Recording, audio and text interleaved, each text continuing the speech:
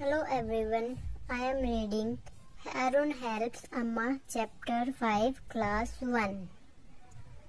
Arun's Amma is sick. She has fever and is resting in bed. Arun's father has gone to the office. Arun's sister has gone to visit her friend Salma. Arun wants Amma to get better. He fetches her some hot water. He fetches her some pills from the medicine cabinet. What more can I do? He wonders. Arun has an idea.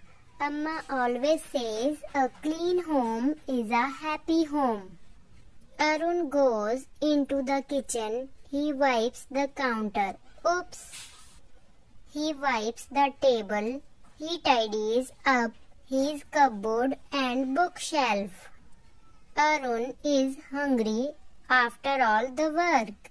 He goes into the kitchen to make himself a jam sandwich. Maybe he should make one for Amma too. Amma walks into the kitchen. She hugs Arun for being a wonderful boy. Arun is delighted to see Amma feeling much better, and she laughs. Finish story. Thank you for watching my story.